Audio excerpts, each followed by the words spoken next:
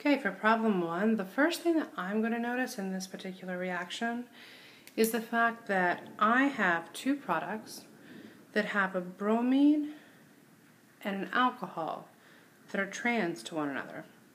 And that's really the difference between these two products, right? That's the only thing that's the difference between those two products. That leads me to think that, okay, my last step was most likely using bromine and water, and I had an alkene.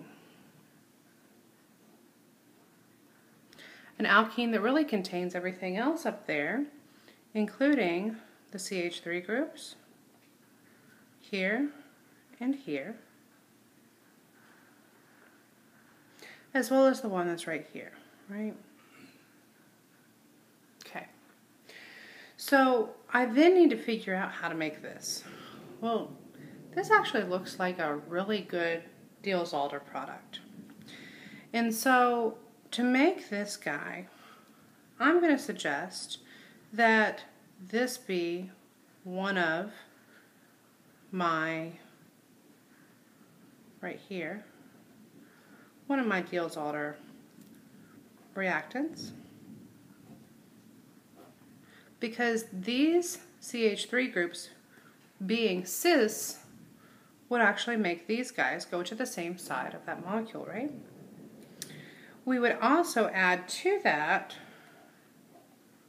something that looked like this. Because notice that's everything that we have over here. Well, the cool thing is that means that this double bond would end up right there. That is right there. Hey, that's Diels-Alder product, right? So now we need to figure out which one of these really starts off as being our starting material. And I hope that you see that.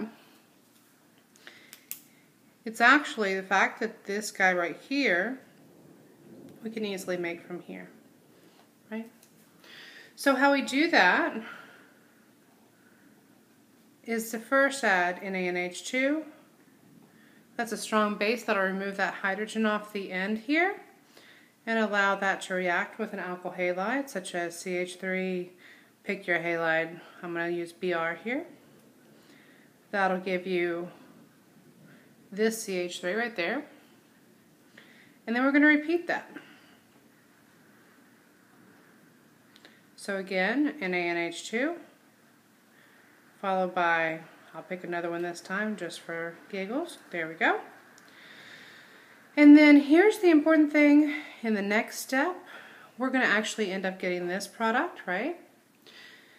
We need to add Lindlar's catalyst. Now, if you recall, there's two ways to do reductions on alkynes to get alkenes. Lindlar's catalyst in H2 will give you the cis product. If you just did palladium on carbon, then you wouldn't end up with an alkene at all. You'd actually end up with an alkane. You could also do Na and NH2. That would give you the trans product. So that's definitely not what you want in this particular case. Now, so this is actually a completed problem at this point. Okay. I do want to point out one other thing. I've seen some people attempt this particular problem in a Diels-Alder going in this direction. That will give you, excuse me, let me write that again.